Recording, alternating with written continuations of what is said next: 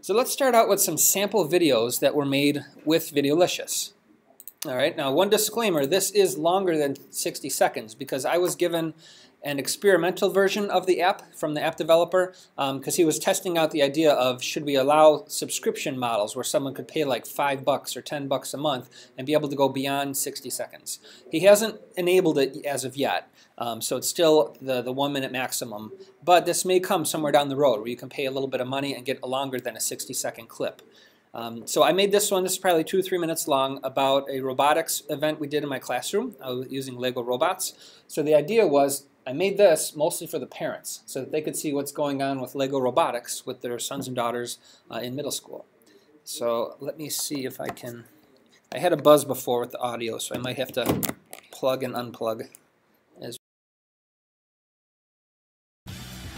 Hi everybody, it's Mr. Z, and we're back today taking a look at what our current robotics engineering competitions look like. Now we're going to take a look here at our floor competition. This is where we're doing the line tracker program.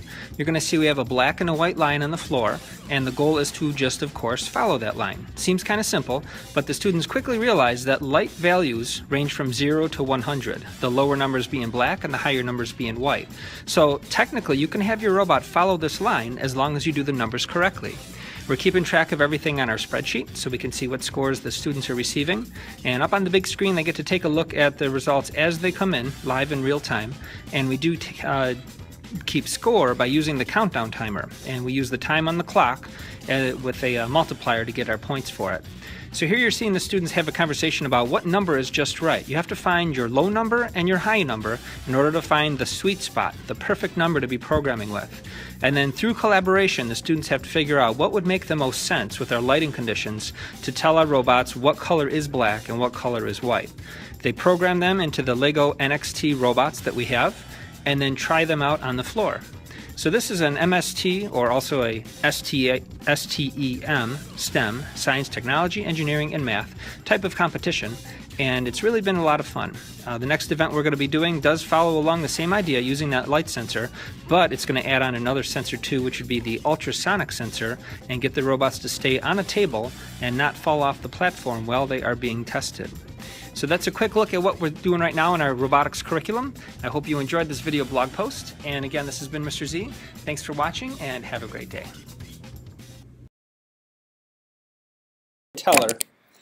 My first task was come up with the story. What am I going to actually say? So I didn't write out a word-by-word script. I just wrote out the general highlight ideas in a bulleted list. And then once that was accomplished, I realized, okay, so I need a shot of the kids putting it on the line. I want a wide shot that shows the whole class, so you get an idea it's a class-wide event. Then I want some tight shots where you can see that red laser looking between white and black and going back and forth. Then I thought, well, they're learning programming, so I want to show the computer screen, maybe have a couple kids pointing like they're talking about the computer screen. And then that whole idea of a scale of 0 to 100, so on the whiteboard, let's draw something there and have them like talk like they're pointing out between the black numbers and the white numbers. So all this as a storyteller, that's the part that was the most time consuming. The making of that video I did during one plan period, probably like 2 or 3 takes because I wasn't happy with how it sounded at first. So the tools themselves are not the hard part. The hard part is figuring out how to be a good digital storyteller, and that's the non-technology piece. So that was the workflow. I created it, and then I was essentially just looking at myself in the front-facing camera on the phone, which I'll demonstrate today with the iPad. And you look at yourself and you talk. And as you're talking, you then tap on the screen for the next piece of content. So it might be tap on that video clip. Tap on that picture, picture, video, video, picture, video, picture. So you can mix in photos and videos as you're going. So there's really no post-production afterwards where you have to edit everything together. Once you're done talking, the video is complete. It's just a matter of selecting a soundtrack to go along with it, and then it's all already set. So it's definitely a different kind of workflow as compared to, has anybody used iMovie before on an iOS device? So with iMovie, it's a little different. You have an open timeline, and you're putting chunks of either photos or videos on the timeline. You can add narration. That's a different creation process. It takes more time. Most would say it gives you more features, more creative ability to put things the way you want, but it takes time. So Videolicious is the solution for a quick video that looks like it was edited, but it really wasn't. It was just made on the fly. So that's one example there. That's a couple minutes long, but I was experimenting with that test version of the app that lets you go longer than that. Another one here, which was more of a theory of why would I flip my class. I wanted to explain to parents that we're not sure, like, is that teacher really teaching because he's not standing in front of the kids and talking the whole period? Like, is he just, what's the teacher's role in a flipped class? So I tried to explain it by making this video, again using Videolicious. And I gotta plug it in here. One of the common questions that lately I've been getting asked a lot, both in person and through email, which is, why should you flip your class? There was all this buzz about the flipped classroom. After I hit the why, usually the next question is, well, how? How do you flip it? So I'm going to create in this video blog post the answers behind that. First off, why? I think it's because what I call the 3 E's. Effective, efficient, and engaging. All right, I'll take each one of those one by one. Number 1, effective. I can have kids that are absent and then come in the next day and still know what's going on because of the screencast videos that I've made. As you'll see in these video clips I'm going to show you here, my students I'm fortunate to have desktop computers in my classroom, but even if I didn't and I had mobile devices, they would still be able to use these videos and watch whenever they're absent or outside. So the point here I was making too is you can go back and forth between live headshot talking and then some footage, come back to the headshot talking and then some footage. So it's a great way to explain something without just being a talking head, kind of blending in what's known as B-roll footage. Just like on the news, when you're watching and the newscaster's talking about a story and then they cut to footage of it, like if they're talking about the house that burned down, you see them talking, then they're talking about the fire truck and then the smoke billowing and then they get interview shots. All that stuff you're seeing is known as B-roll footage. So Videolicious is great to blend that B-roll footage along with your speech. When I made this one, it was different. I wanted to be able to speak it all out and then decide later where the pieces go in, so you have that flexibility. I talked for 90 seconds here straight, just so I could focus on what I was saying, and then after the fact, I pulled in that 90-second clip and I said, all right, about here, make that shot go. And then wait a couple seconds, now make that shot go. And then I did that after the fact. So you don't have to have the pressure of speaking and selecting at the same time. You could do those 2 things separate. Speak first, and then once that's done, bring that in, and now put in the B-roll shots. So I'll show you those 2 different ways of creating today, but I thought that was a better example of what it looks like when you're really focused on what you're saying and you don't want to be distracted. So if you're a one-man show or one-person show, you don't have to worry about tapping the screen at just the right time. The rest of them, if you're interested, you can take a look at them. Again, it's a lot of stuff I was doing with Lego robotics with the students.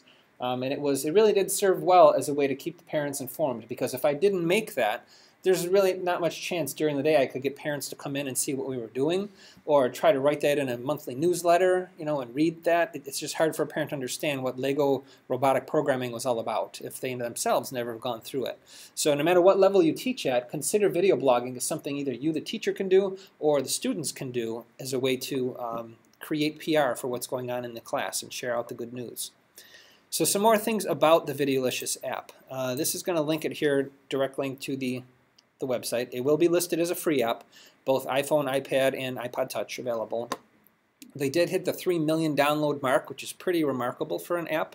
It does tend to hit a lot of the top 10 lists when it comes to rapid video production, things that you can make professional looking video without taking a lot of time. So it is completely free. There is no paid version for it unless you're doing the enterprise level, which I talked about before. I have a link here to it. The paid enterprise edition is more, as I said, more for corporate markets. It's not so much for K-12, but you could. They gave me an account and let me play around with it. Let's see if they have a shot of of here. You get a nice dashboard view of all the different projects that are in the works. So as students are using the app and creating things, they don't have to remember to share it to the teacher. It's just automatic, just by logging into their account. I created all the accounts. I told the kids, log in with this username and password, and just by doing that, it then saves all finished projects to my main dashboard, if you will. Question? Yes. Do any schools in the area have the enterprise? Not that I know of. No, I was testing it out probably 2 years ago, and we were the only ones that I knew of. And he's really, the guy's name is Matt Singer, that's behind the app. He's really not marketing it towards K-12. I was just kind of the example to see if there was a market there. But I think they're charging like $1,300, $1,500 a year or something like that. That might be kind of tough for schools to do. And maybe you'll get into this. Is there any green screen? No, not with this. No, I have other apps that I like for green screen that we use, but this one, no, doesn't have green screen capability. Yeah. So the paid features are all in this link if you were interested in looking at that.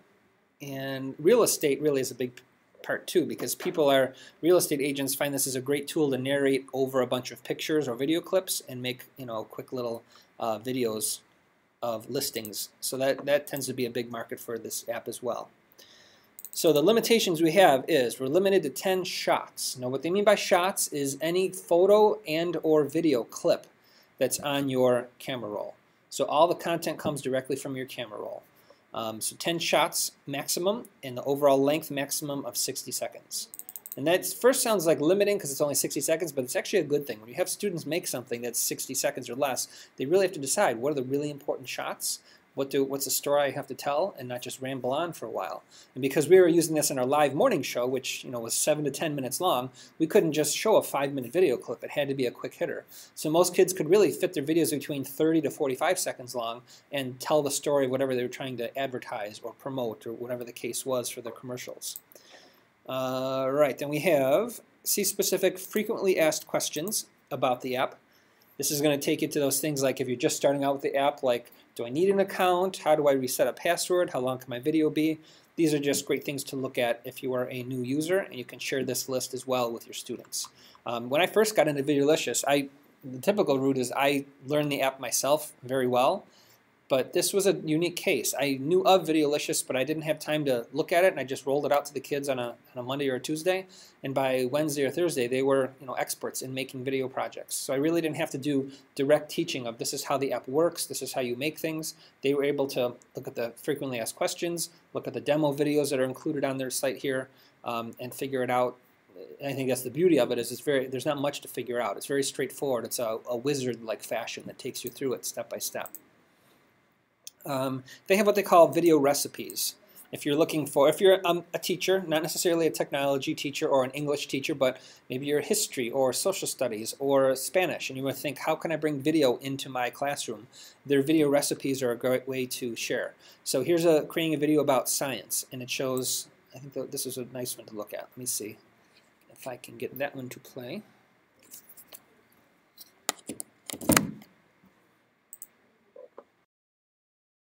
When you're making a video about an educational science toy, in our case, one that teaches you about electric circuits, start by collecting supporting shots. Get video of children playing with the toy. We got shots of this girl making music with Play-Doh keys hooked up to a circuit board. Make sure you get close-up shots of their hands at play. I held my phone close to show her hands on the keys. You want to capture their reaction to the toys as well. We filmed these boys pointing to the toy and talking with each other. Get as many different types of shots as possible. If your toy has different applications like ours did, film each one of them. We got a faraway shot of this child playing on a tin foil mat, and close-ups of another one dipping her finger into water. Since our toy was musical, we made sure to get a few extra shots to use as natural sound bites. Now collect 3 separate interviews. You'll want to talk with the child, a salesperson, and someone who endorses the toy. Ask the salesperson to describe how the toy works and how it's educational.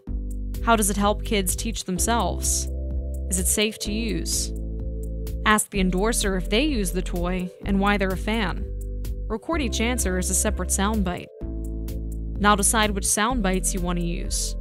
Try to end with a bite that shows why the toy is educational and fun. To put it together, open Videolicious. Select your supporting shots in Step 1 in the order that matches your sound bites. In Step 2, import your sound bites in the order you want them to play. Play back your sound bites and tap your supporting shots to follow them. We're here in the Gansevoort Plaza at the Google Geek Street Fair testing out the Makey Makey. It's a circuit board that connects any computer program to everyday objects. A little bit of Play-Doh, some tin foil, water and food coloring, and basically having kids connect the circuit through their own bodies and playing the piano.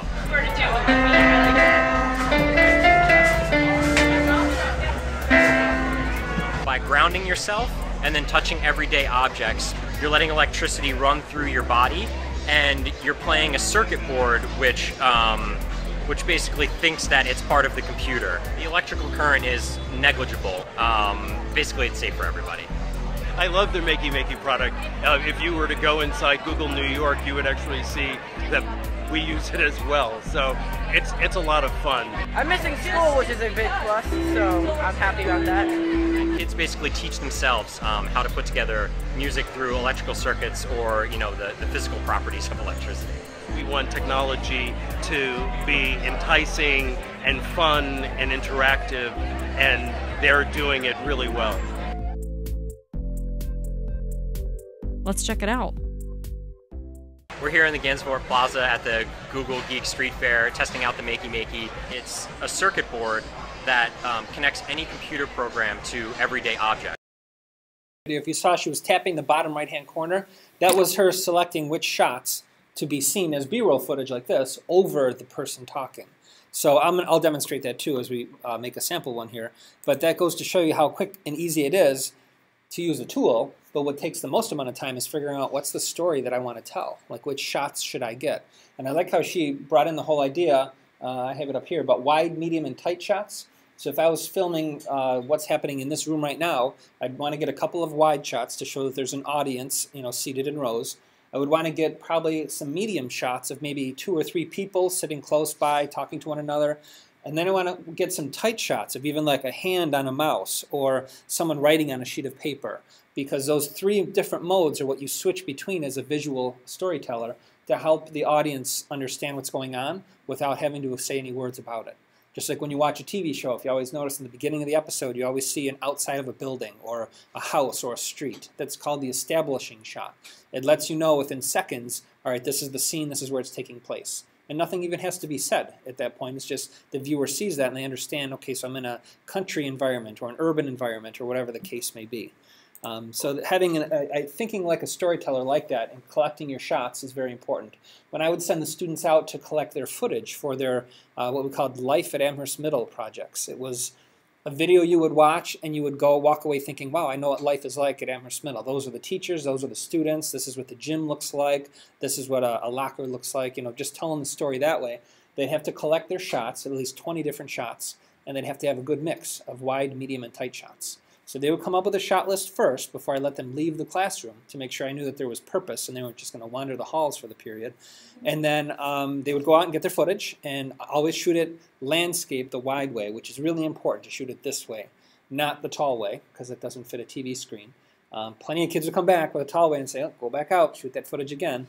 But they'd shoot it all the wide way, photos and or video clips, and then they'd be able to put their video together, usually within a class period or 2.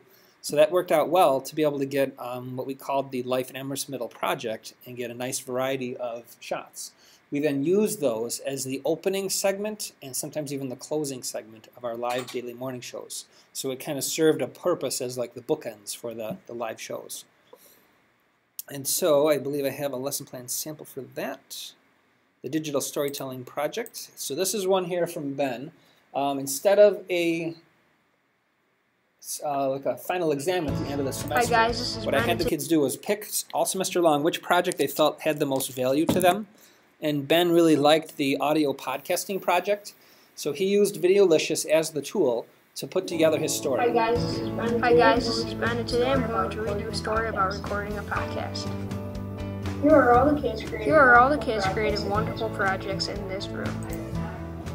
In particular, here's Duncan. He is reading the directions to record a podcast. Here he is, he's on step 7. This is the step of recording a podcast. Here they are, walking into a quiet room to film their podcast. If it wasn't quiet, they would hear many noises from the outside world.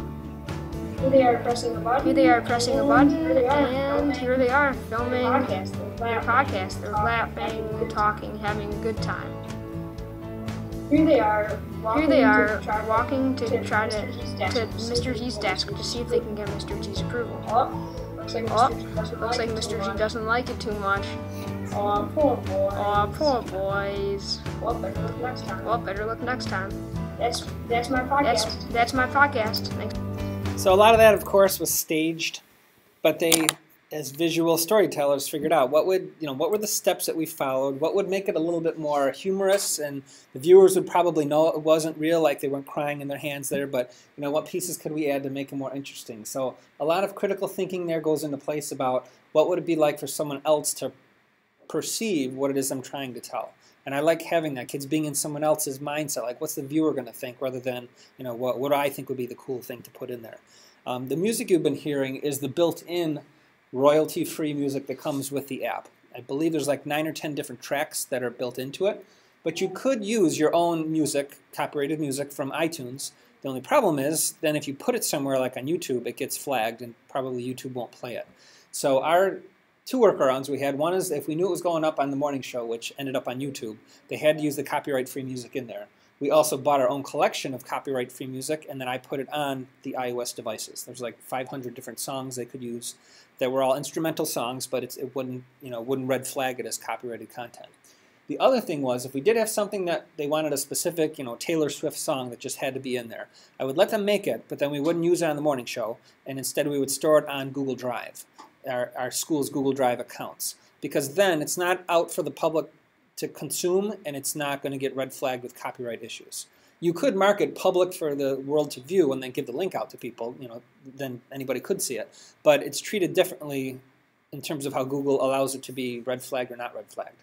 So I'm not saying we're getting around doing it legally. You're still using copyrighted music, but the bottom line was we're doing it for educational purposes. So even if the kids get called on the carpet, some judge somewhere is not likely going to charge them, money because they infringed on copyright, because the purpose was purely educational. I tell the kids all the time, though, if we were going to make like a training tutorial on how to do this stuff, and we sell that training tutorial, we could do that. But then if we start using that Taylor Swift song in there, now we're profiting off of someone else's work, and that's not right. So they saw it that way, from the point of view of if you were trying to teach someone and charge them for your book or your DVD or whatever you're selling, that's fine, but you can't use somebody else's work in it. So I think that worked out well, and at the end they were able to understand that and kind of respect that too, because I myself, for many years, with Adobe Visual Communicator, I produced green screen training DVDs, and I showed them that. And then I said I had to be very careful with all the footage I use as example footage in there. No logos, no Pepsi can in the corner of the desk, nothing, because then I'd be profiting off of someone else's work. So that, I think, made it real for them, and when they had the choice to pick copyrighted music or not, they tend to say, well, I'm going to go with the safe route, and I'll just pick something from the library of stuff that we have. So I kind of thought kids are just going to say, nope, I want that music I recognize, but that's not always the case. If they understand that there's other options out there and that their video lives on and there's a chance it may be used somewhere someday, make it so that it can be used for a training DVD or some for-profit thing down the road. Because all the stuff they make and they store in their Google Drives, they can take with them after they leave 12th grade. They can download all the contents of their Google Drive and have that for like a permanent portfolio.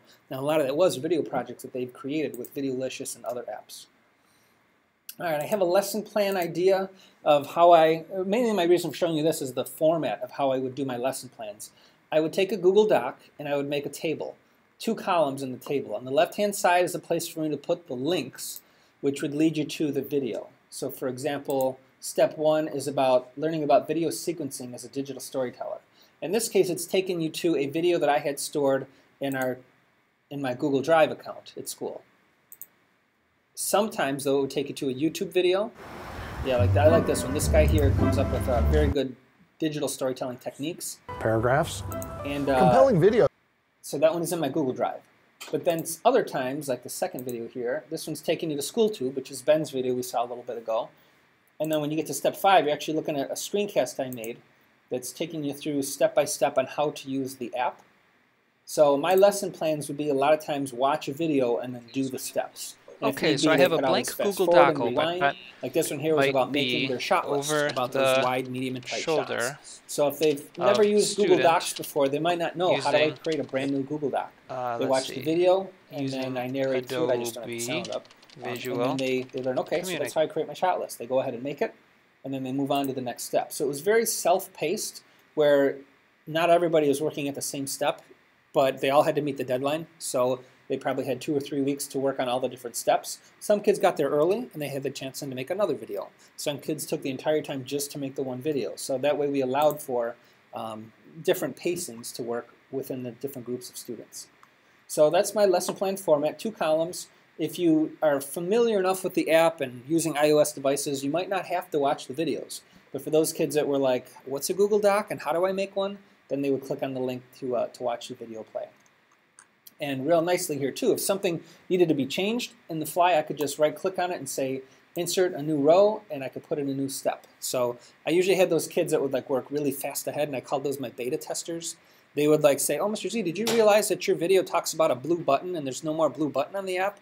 And I go, oh, that's right, they changed the app. I got to re-record that video. So I would re-record the screencast, and then a day later I would just update it here. Because this is a living Google Doc, nobody's printing it out. The kids that were above that, they don't even realize that I've been making changes just steps ahead of them. So having a living Google Doc as your worksheet, if you will, really saved me a lot, because then I wouldn't have to reprint things out again or change links up again. Everything would just be in this living doc that they would pull up. So that's my format of a lesson plan that I would use for these kinds of projects. Some tips on capturing footage. We did talk about this already, the wide, medium, and tight. Rule of thirds. Is anyone familiar with the rule of thirds when it comes to shooting video? All right, we're going to take a look at this one then, because I like this explanation. You don't always, the bottom line is when you're filming something, you don't always want to put the subject in the smack dab middle of the screen. A real professional knows about the lines for the rule of thirds, which is like a tic-tac-toe pattern. So let's see if we can do this.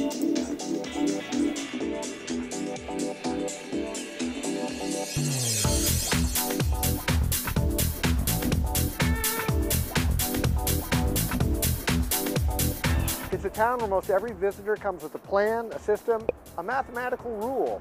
So what better place to talk about the rule of thirds than here in Las Vegas?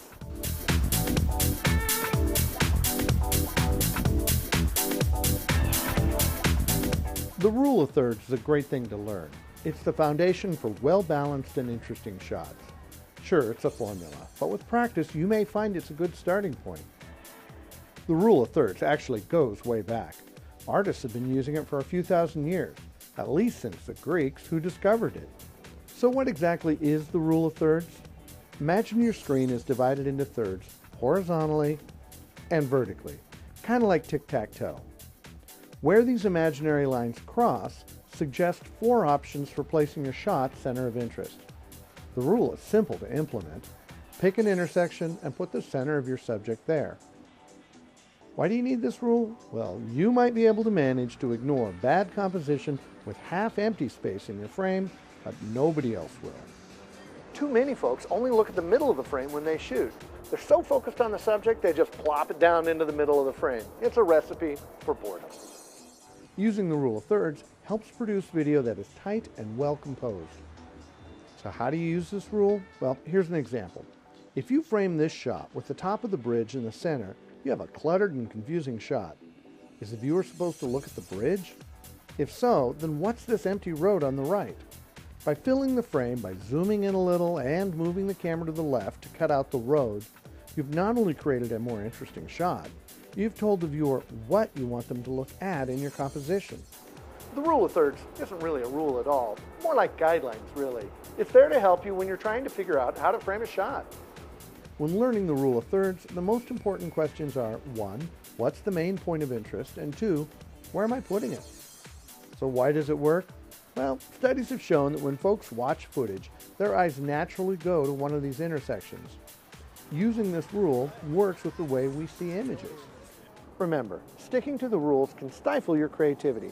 Knowing when to follow a rule is just as important as knowing when not to follow a rule. When you compose your shot using the rule of thirds, you can decide whether it's your point of departure or your destination. It's up to you to decide how you're going to tell your story. So the rule of thirds is like a tic-tac-toe pattern. And if you ever watch, especially the news, you will see the newscasters always, their eye line is at the top line. Whether they're zoomed out far or zoomed up close, it's always going to be the eyeballs are right where you naturally would look, so that's where the top line of the third is. The bottom line for the third is, the rule is you put nothing below that, because that's where maybe a logo would show up, or an introduction title, or some sort of banner at the bottom.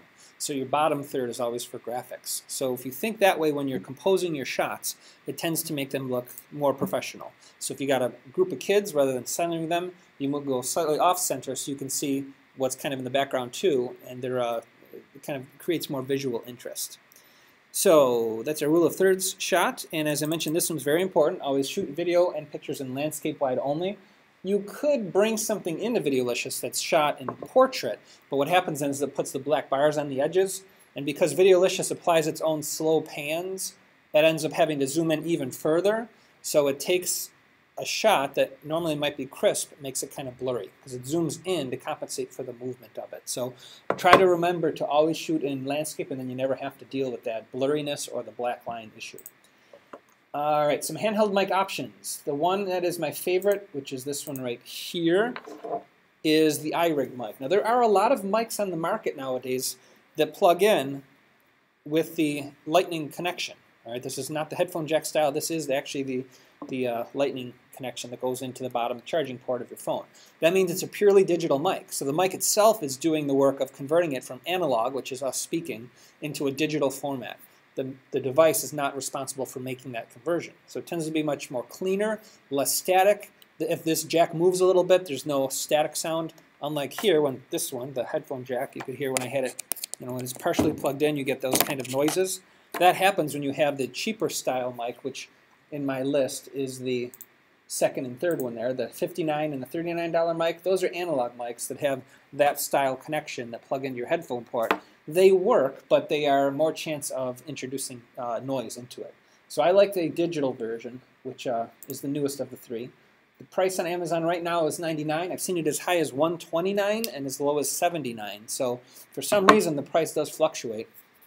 But what makes it so great is you could take this adapter off, and it comes with a traditional USB style adapter as well. So I could now use it with my laptop or my desktop computer. So it's a typical USB mic, or switch the cable, and now it's an Apple style lightning type. So it's versatile in that sense. And I've used it for recording screencasts. I put this on a mic stand right here, hook it up to the laptop, and now I got a really good mic to record to the traditional format. But switch the cable, and now it plugs into an iOS device. The other thing it has that makes it unique is a 3-color LED on the front.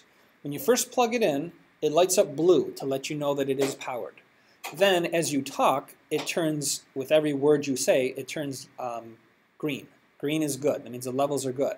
But if you're talking too close, or if the mic setting is too high, it'll turn red, and that lets you know it's distorting. So it would look like, if you saw a waveform, it would look like really big bars there, and it would sound very distorted and out of whack. So you have the ability to adjust from 0 to 100 on a rotary dial in the front here, which I teach students to do some mic checks. Test your mic as you're talking, watch the light, and then move the sensitivity of that mic. If it's a noisy classroom with a lot of students talking, you're going to really bring that level down, and you're going to have that mic right almost touching your lips as you're talking. Works really well. It could be in a very noisy, I've been in conference halls, exhibit halls, lots of noise, still picks up the person talking very nicely. Opposite of that, sometimes you're doing green screen projects, and the students have to be like 6-7 feet away, and we don't want to see this mic that they're holding.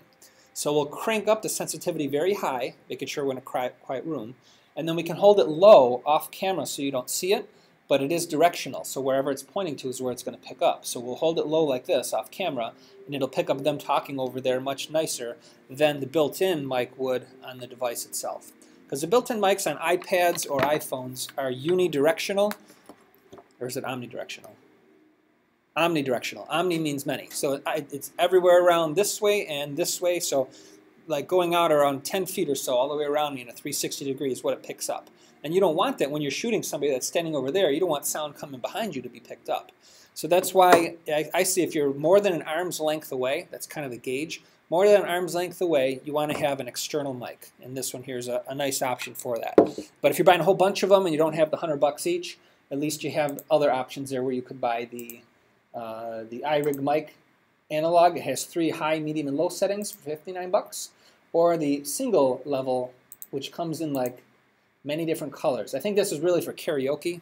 That's why they came out with this, because where's it showing the colors there? Oh, I just got the blue link. But there are other colors there that you can purchase, and it's designed to be the lowest entry cost for a handheld mic. So those are some Amazon options there. They sell them at other places, but Amazon tends to be very competitive with the pricing on them. So now that brings us to some app demonstrations. I'm going to show you kind of 3 different levels here. Level 1 will be the basic. We're going to just put together photos and maybe even video clips together with no camera used at all and no microphone narration at all. So just a very basic level. And I'm going to show you all three of these so I can show you how it gets better as you go upwards. So here's the live shot of my iPad that we're running here. And by the way, does everyone know how to do this so you're wired and you don't have to rely on Wi-Fi? Because this is kind of a side note, I should mention this here. I have an app called Reflector that I like to use so that I can wander around the room wirelessly, and this talks to my laptop wirelessly, and it's good because you can walk around and not be tethered with a cable. The downside of that is it really relies on your Wi-Fi to be very reliable. And in an environment like this where there's lots of people on the Wi-Fi, I tried it before you guys came in, it was just dropping. It wasn't staying consistent. And I can't really have that in a presentation like this where time is essential. So I did the hardwired method, and this only works now if you have a Mac. It doesn't work if you have Windows. Got to have a MacBook running the latest operating system. And then, I used to have to say you got to have at least iOS 8.0, but now we're at iOS 9. So as long as you have the latest operating system on your iOS device and on your Mac device, laptop or desktop, you would use I'll go away from full screen here, you'd use QuickTime Player. QuickTime Player comes automatically on the operating system. You don't have to install it. And then you go up to, it's kind of a hack, you go to File, New Movie Recording. Even though I'm not recording a movie, you go to New Movie Recording. That launches a window like this, like you see here. And of your options, one of those options is going to say the name of your iOS device. I've done this with my iPhone, iPod Touch, and iPad. And therefore, you can be hardwired and have reliability, not have to rely on the Wi-Fi. And you can do things that you wouldn't be able to do if I was using reflectors. So I could go into the settings area. If I was doing a demonstration on how to connect with Wi-Fi, I can switch to different Wi-Fi networks and show how that's all done. And I couldn't do that if I was using Air Server or Reflector. Does anybody use Air Server or Reflector? Those are the two well-known ones for schools that have iPads especially. So those are wireless options, but as I said, you really got to rely on the Wi-Fi being very robust in order to have it work 100% of the time. So for safety's sake, I'm hardwired here, so we don't have to worry about losing connection and stuff. All right, so Videolicious, I'm going to launch. It's the bottom one with the black and diamonds on them there. And I'll go back to the most beginning step. So step one, as it says here, is select the videos and photos you would like to include in your movie. So up in the upper right-hand corner, if I wanted to log in with my free account, I could do that. The advantages would be then that it would save my videos to my cloud account. So I could go to videolicious.com and I could get them there. But I'm not really needing that right now. I'm just going to save everything locally on the device itself. So what I will do is go to the bottom center where it says Choose Shots. It lets me go to my camera roll, and all of my video and photo clips are there. So to give you a little hint here, for best results, use horizontal videos, and you can trim inside of clips if you have a video clip. So the story that I will tell today will be, last week I went with the Oakfield Spanish Club to Toronto, and we did a Spanish cultural immersion trip where we did, they did a dancing thing. We went to Casa Loma, which was really neat to see. What else? We got a tour, went to the Hockey Hall of Fame. So we had a variety of different things throughout that day. So I took some photographs. I don't think I have any video clips though, but that's okay. I can still show you how you add photos. So I will just tap. See, the first one I tapped has a 1 on it, so that'll be the first one that shows up. That's the second one, third one, fourth one, fifth one. I can go up to 10. I'll just end it at 6 total. All right, so that step one is now complete. I've chosen my shots. If I needed to edit any of those, I probably should show that. Bottom center there where it says Edit, I'll tap on Edit, and let's say this shot here, the one number 6 shot I chose, is a wide shot. Maybe I want to get just the center, and I don't need to have all the kids included. So I can use my fingers to zoom in, and I can go like a closer shot, and I can move it around the way I need it to be, and then I'll hit Save. So now that shot has been edited, not permanently edited. It didn't destroy the picture at all. It's just inside this app only that picture will get used in that fashion. And notice there's a little icon on that to let me know that there's some sort of editing that took place on that. All right, so now I'm happy. I'll move on to the next step. Now, in this case, I said in my basic video, I'm not going to use the camera and do any narration. I'm not even going to talk. So I don't really need to do step 2, which is to film yourself and talk about it. So I will hit in the upper right-hand corner, Skip. And this is where I now choose one song to enhance my movie. So bottom center, it says Choose Music. it comes up with, okay, those other ones are on my iPhone, that's why. The theme music, 9 of them there I can choose from. And see there, the ones that I can't choose have a little padlock next to them, so it's only the top of my list there that I get to choose. So you can preview them, I believe. Let's see if it works. It may not work because of the way I'm projecting here to the computer. I put my volume up there, volume up there. This is usually a problem when whenever you demonstrate, yeah, because I'm hardwired like this, the audio would be only if I had headphones plugged in. But music would be playing there. If I could say, sure, I want to go with that one, it now creates a preview. And when I hit play, it'll show the music is actually playing, the slow pan and zooms. There's really no rhyme or reason what it's panning or zooming. It's not looking for faces necessarily. But it'll go through the pictures and put a little bit of motion on them to make it visually interesting. The music is playing, and then at the end the music will fade out, and the picture will fade out to black as well. So that's a basic level. If I just, typically like, on the car ride home, if I wanted to just throw together a bunch of photos and videos and not have to use, like with iMovie, drag each one on the timeline and then sync them all up, you can do that, but it takes time. This way I just go boom, boom, boom, boom, boom, select them all, step 3, add music, and step 4, I'm done. It's a quick way of putting together something, which then now I could share by hitting save. It gives me the ability to share out on social media. So if I connected any of those accounts, I could do that. But by default, it always will save automatically to your camera roll. So you don't have to worry about having to share to a social media place. It'll just save it if I don't choose anything like that. It'll process it, and it'll drop it right on the camera roll. And this is a short one. It doesn't have much, so you can see it goes pretty quick. And now it lives on the camera roll. If I go to that here, is the very last one there, 25-second long clip. So you see that whole process, I find, goes very quickly. When I come back from an event and I have lots of photos and videos and I don't want to narrate, I do that, what I just did there. I just tap them all, select music, and you're done. It's a quick way to assemble everything together. In fact, I'm surprised iMovie doesn't have anything that simple as well, where you could just pick a bunch in your camera roll and say, blend them all together. I don't care about where the transitions are happening, just transition them all with a nice fade between, and it does it for you automatically. So that's a step 1. The step 2, which I had on my list here, which I call the intermediate level, is you have a little bit of narrated storytelling. We're going to do microphone only. Let's pretend that I am camera shy and I don't want to be seen in the video, but I want to give a little narration so I can tell the viewers what they're seeing. So I'll do one of those examples now. Back to here. And upper right-hand corner, I say new video. And we're back to step 1. So step 1, we will choose those shots once again. And I'll maybe pick some different ones from last time.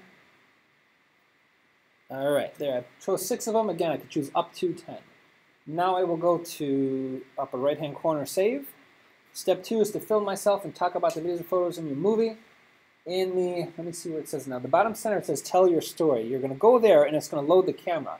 At this point, people are thinking, uh-oh, but I didn't want to be seen on camera. You don't have to be. Up in the upper right-hand corner are those symbols up there. If you press, it's hard. I guess it's a camera plus a mic. If I touch that, now it's just the mic.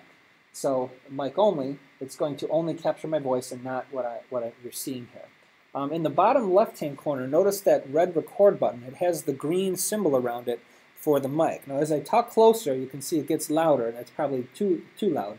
But as I bring it further away, it's not as loud. So that's a nice visual way of seeing if your levels are too high. And if you don't say anything,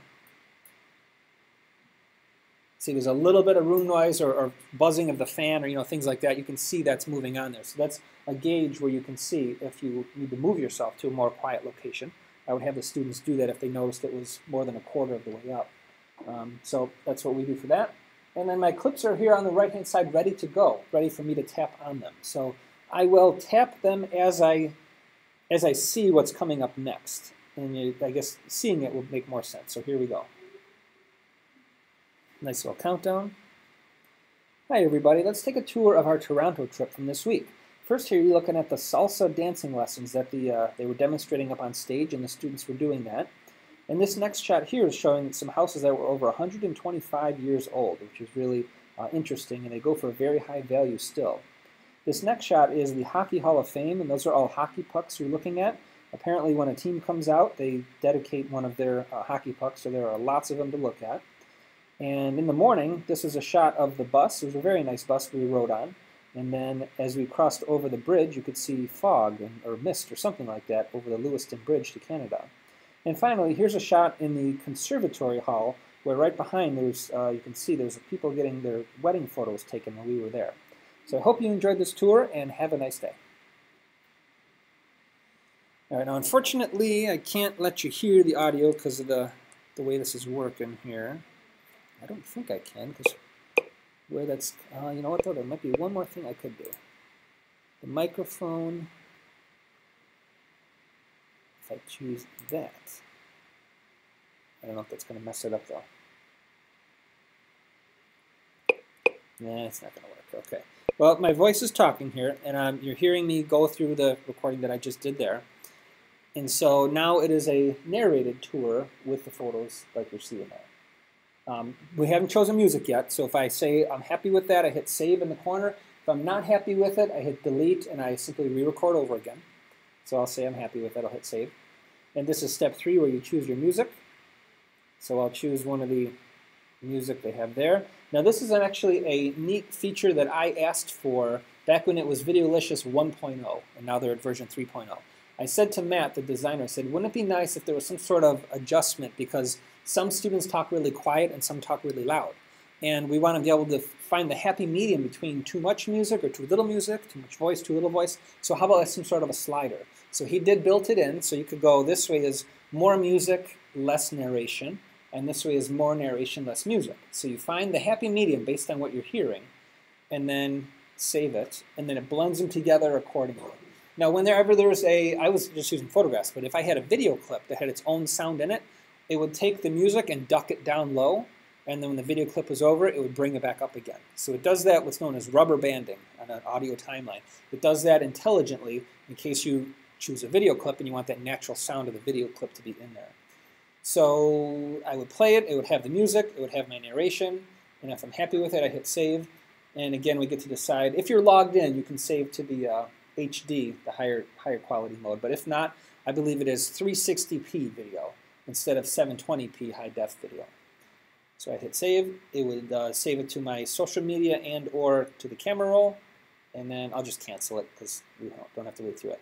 So that process I walked you through there was our what we would call a level 2 video, which would be narrated storytelling with the mic only but no camera.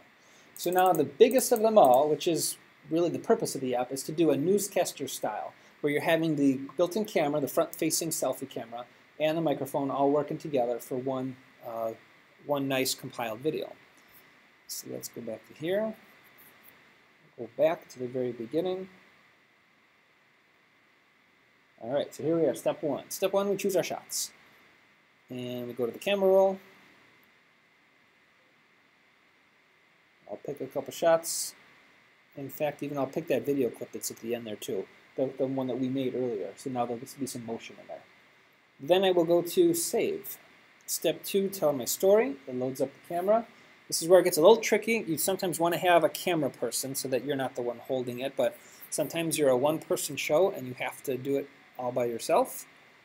I have a little stand that I have on my desk so I can put it in like that. And then you got to look at the lens of the camera is that little dot there. If you're looking at yourself like I am here, you're off camera and it looks kind of odd when the viewers are watching it. So you got to always make sure you're looking at the lens of the camera right there.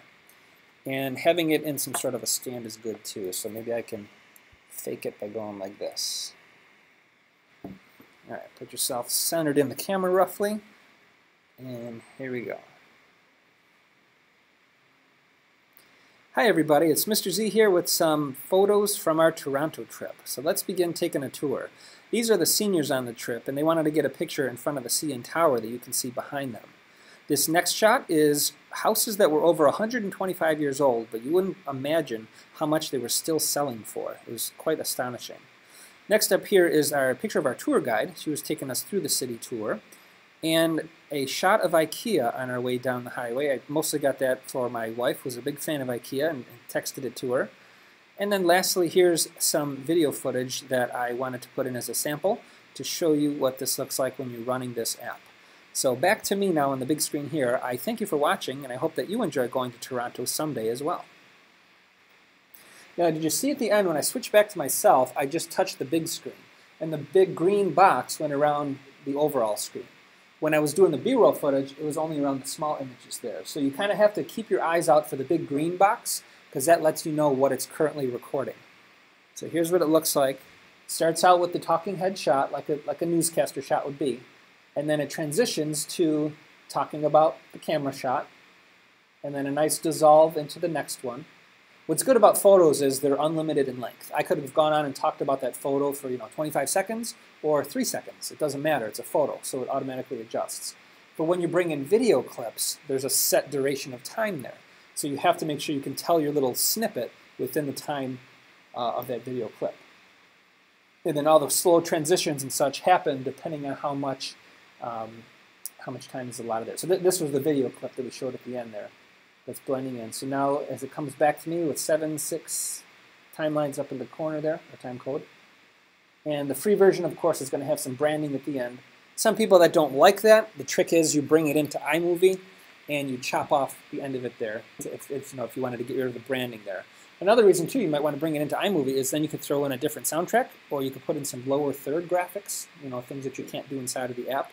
So that's been a workflow for a lot of users of the app, is make it in Videolicious, save it to the camera roll, and then go into iMovie. Pull it in iMovie and add on additional things. So if this was a 2-hour workshop like I normally teach, this would be the point where I would say get with your partner, come up with what you learned today in today's workshop or today's conference, and then you'd make a video. So I've done this before at ISTE and other national conferences, and it's a great thing to see people that go from just installing the app moments ago to producing video that's very impressive that they can send back to their principal or back to their students at school. So consider that in the next couple of days if you want to try using the Videolicious app as a new user. Now that you saw the 3 different levels of what you can do with it, create a little something with that app that then you can share out with anybody through social media or even through an email attachment.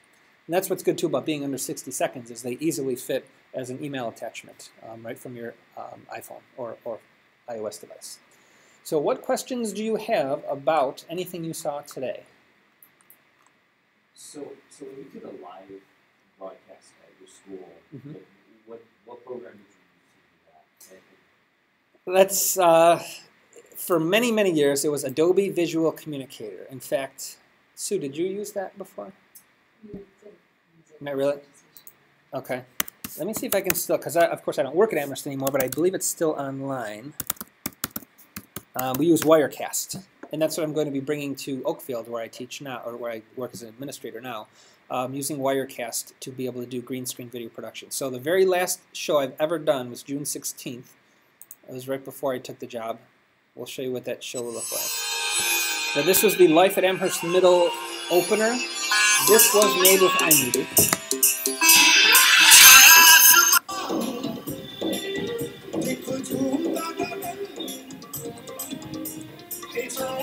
Let's see, if I go to YouTube, I can go full screen.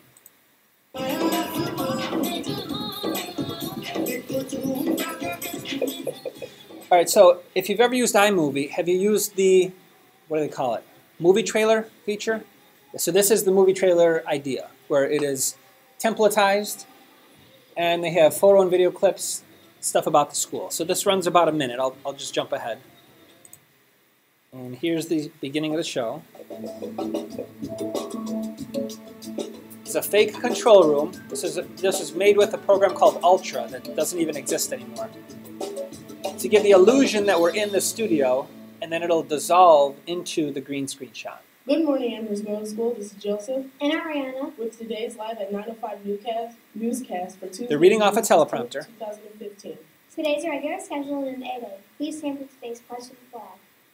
Transitions to a pre-recorded pledge segment. Same one every day. I pledge allegiance to the flag for. And then back to them again. And now for today's news. The library will be closed period 6 and 7th grade lunch. All books are due back in the library at this time. Book exchanges are over for the year. Any students in the team. And then after this is a pre-recorded caring message clip. These are many years old. Good morning, Amherst Middle School. This is Diana with today's caring message. Whatever comes my way, I can make the most of it. These are at least 5 years old. This was coming from Visual Communicator. Have a great day. And it would transition back to a live shot of the weather. We borrowed the weather images from WIVB. Today's weather. Today it's going to be more. This is all ad lib, so not off the teleprompter. It's going to be partly sunny. It's going to be 74 to 78, and the winds are going to be west 8 to 15 miles per hour. And that's at 74 miles. And when she says that, we know to move on to this slide. It's going to be in the high 70s throughout the whole week. Thanks for watching, and stay tuned for more. And now we transition to another pre-recorded clip. This was made with iMovie. We did ebook reviews of books available. And this was made with a green screen app on iPads. Green Screen by Do Inc. I'll just jump ahead here a little bit. And then a word of the week, another pre-canned project, pre-recorded. And then to our late-breaking unscripted news. I'd like to congratulate all of unscripted. cheerleaders that got on the team this year. You all were really great, and I cannot wait to see what you guys have got. A lot of sports announcements and stuff like that. Varsity cheerleading every Wednesday, so that's tomorrow from 4:30 to 6. We would love to see you there. And teachers will come on too. That covers, if you pre-ordered a book, you should have received it in. And then what's next? And then it closes with another one of those Life at Amherst Middles. So that was the whole show. It was anywhere from 7 to 12 minutes long, depending on those unscripted portions. But we made that with Wirecast. And to help you with that, I've taught 2-hour workshops on Wirecast that you can watch from, I think it was NiceGate last year. So if you go to my blog and you go to workshops and presentations, you will be able to see, there it is right there, NiceGate 2015, so last year at NiceGate. I recorded it so you could watch. I go through everything, all the equipment that we used, how to use Wirecast and all that. So if you're interested in that. And then I also have on my blog, a case study was done about us. Let's see, I just search it by my blog name. And then Wirecast, of course I spelled it wrong, but it should come up still, yeah. Put in robsytraining.com and then Wirecast. And then this was a case study that was done about us that breaks down again the types of hardware that we used for it. So the company uses this as a promotional piece to talk about how schools are using it. And then we got a nice little graphic here about what runs it. It's this laptop right here that is a central piece of the show. Everything feeds into it. Camera comes in, mics come in, and then out to YouTube Live, record locally to the hard drive, and then out to a TV preview monitor. So much different setup compared to what we had years ago with Visual Communicator. And Wirecast is still a very active product that's always being upgraded, so it's the way to go in my opinion if you're doing live newscasts. I have a studio all built ready to go in Oakfield. We just don't have the equipment in yet, but that's something we're going to work on for September. Yep. Anything else about anything we talked about today? All right, well, I thank you guys once again, and if you want to relive the stuff we just covered, because I know I go through really fast, plug in your email address right there, subscribe by email, and then anytime I make a blog post, including future workshops, I'll be at ISTE in Denver coming up in a couple of months there. NiceGate's in the fall, FETC is in January. I present every year at these things, and I record them and put them up here so you can, just like that, you can play them and watch them just like what I recorded, what I am recording now. In order to So feel free to subscribe at no cost, and keep yourself in the loop of tech tools that we're coming across and finding that are really cool. So thank you for coming, guys. Thank you.